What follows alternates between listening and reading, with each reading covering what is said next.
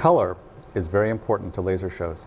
One of the key advantages of lasers is the pure, intense colors they produce. So when you make a laser show, you want to be sure you're getting the brightest, most accurate colors possible. Because laser projectors are all so different, Laser Show Designer has advanced color controls. You can set up color palettes that are unique for each of your projectors. Whether you have a full color or single color projector, LD's color palettes give you the best and brightest possible images. For example, LD color palettes know the difference between graphics and beams.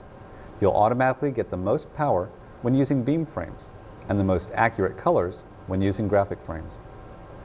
You might think it would be difficult to set up such advanced color palettes. Fortunately, the color palette setup wizards in LD are very helpful. First, let's talk about color palettes. Then we'll go through the setup procedure.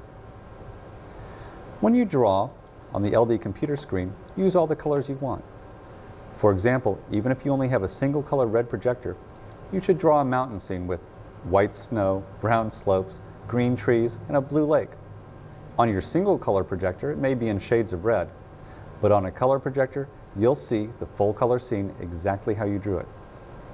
Color palettes accomplish this magic. A color palette tries to do the best job possible in converting the colors on your Laser Show Designer computer screen into the colors that your laser can show. The information is stored in a color palette file. You can have as many different color palette files as you need. If you change projectors, just load in a file you previously created for this projector. If you've never used the projector before, go ahead and create a new color palette file for it. Laser Show Designer color palettes are very powerful.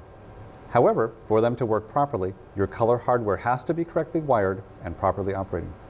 Throughout this tutorial, if you find strange results or the color system does not seem to be working, check your equipment.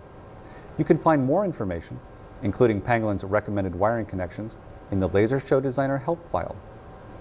We'll click on Help, Help Files, the LD2000.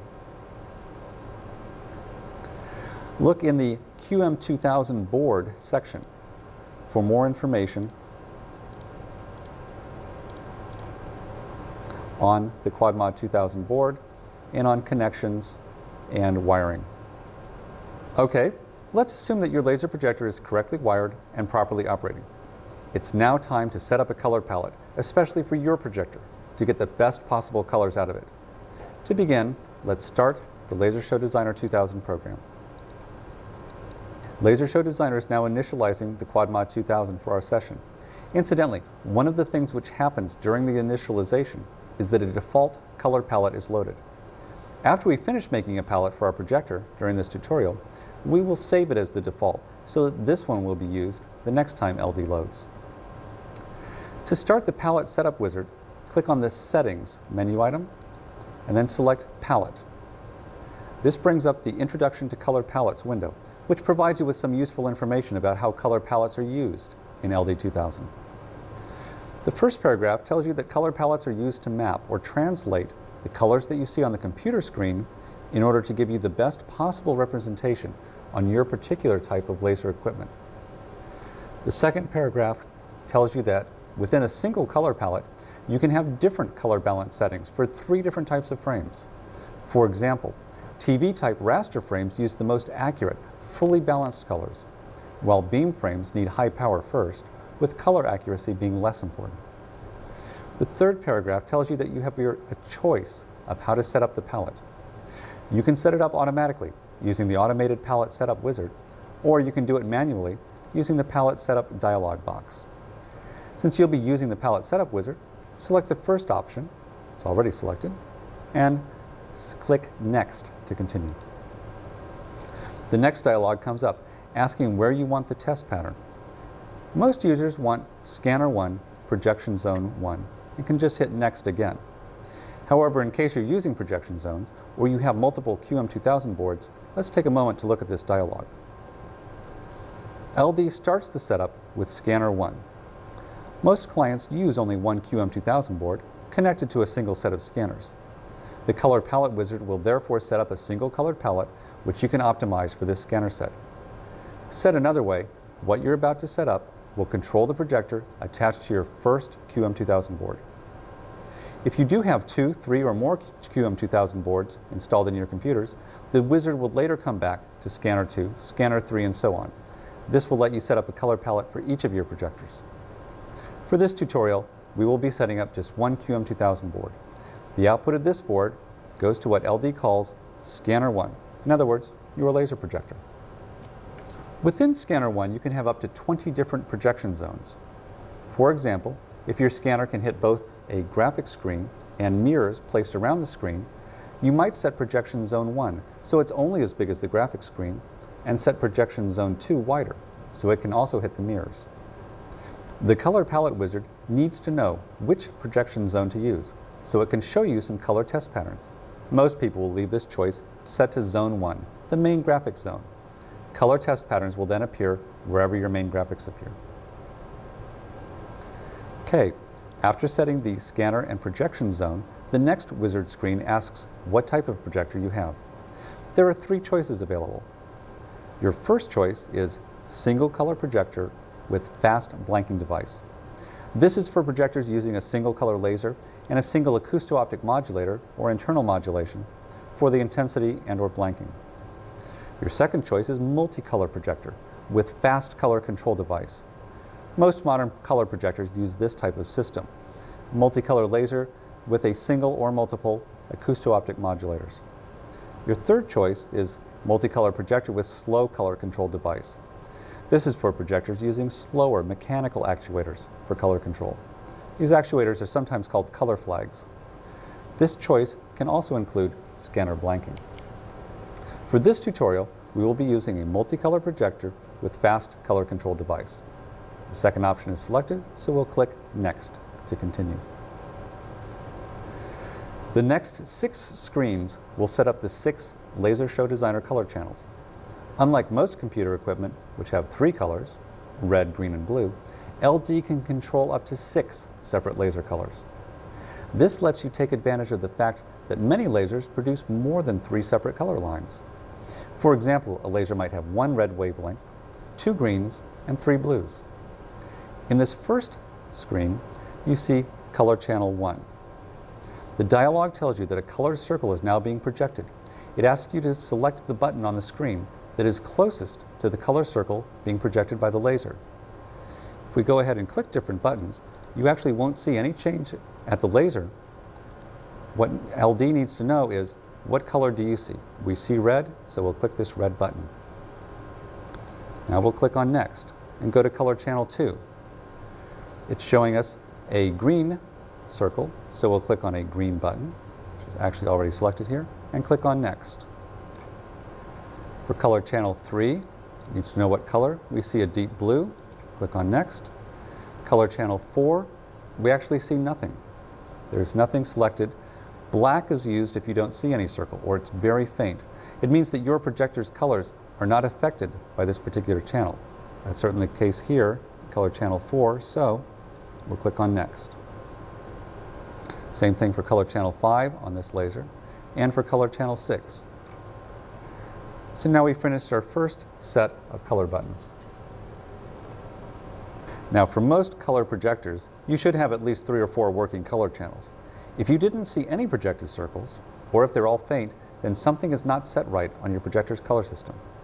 First, double check that you selected the proper type of projector on the Number of Color Channels wizard page. Then, check your projector configuration and wiring. You want to be sure that your projector can be controlled by the voltages put out on the QM2000's pins. For more information, look in the Pangolin help file under the QM2000 board section and look for the topic Connections and Pinouts. Okay, at this point, LD knows what colors are controlled by each of LD's 6 color channels. Next, we'll set up the fading linearity for each active color channel. This just means that LD knows how to smoothly fade the color up and down. For this tutorial, our color channel 1 controls red, so we see 4 red lines being projected. Each of these lines are at different intensities. First, adjust the top slider so it's being displayed at its maximum brightness. So I move it to the left, it dims out. So I move it to the right, it gets brighter. And it is brightest at the right, which is where it should be. Now, using the other sliders, adjust each of the other lines to be the same intensity as the top line. It's a little dim, perhaps right about there. For the third slider, that's a little dim, roughly there. And the fourth slider, approximately there. So now, once all the lines are at the same intensity, click on Next. We'll repeat this process for each active color channel. Second line, third line, and fourth line.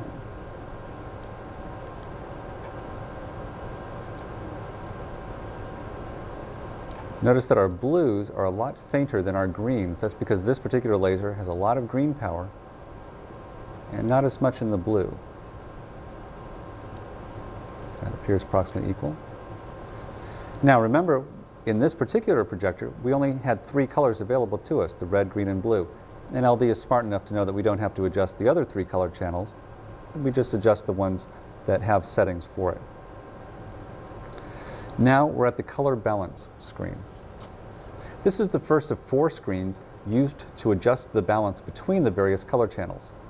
This is necessary because your laser may appear brighter with some colors than with others, as this one does. It's brighter in green.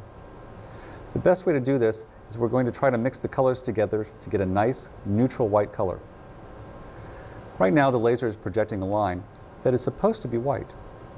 On the left side of the screen we see the 6 color channels 1 through 6. Next to each one is a dot showing what color that channel controls. In our projector here, color channel 1 controls red, color channel 2 controls green, 3 controls blue, 4, 5, and 6 control nothing. For this projector, there's a lot of green, but not as much red and blue. So we're going to turn the green slider down. That's the second slider. If we turn it down too much, it becomes a mixture of red and blue, or violet. So we're looking for a roughly even color balance. Right now that looks good. When we've got a good color balance for this, we'll click the Next button and do the same thing. Try to get this to be a nice even white that matches the first white. Roughly there. I could also change the blue, but I don't think that will help. Or take down the red. That becomes too blue. We'll click the third line. And finally the fourth. Again, we're trying to get this to look as white as possible. When all 4 lines have been set this way, so that they're visually equal in color and in brightness, then we're ready for the final steps. I actually see that these last 2 are not equal in brightness, so I'll go back 2 steps and pull everything down a bit.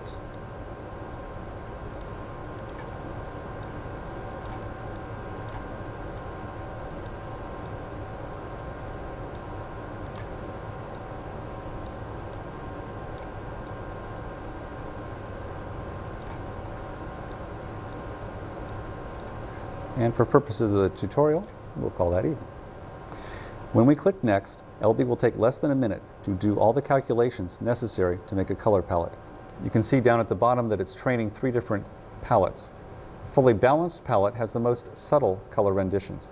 It's used for the very accurate colors needed to make photorealistic raster pictures. The high saturation palette is best for normal laser graphics. It gives very bright colors. And the high power palette is used for beams. It uses as much of each color as possible, sacrificing some color balance and accuracy in favor of very visible beams.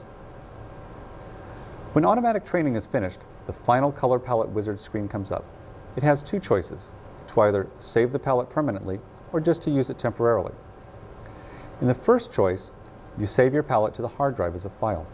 It's also automatically saved as the default, so this palette will be used the next time you start Laser Show Designer or Showtime. If you want to save all your hard work, definitely select this first choice. Enter a file name for the palette, such as Pangolin Projector 1.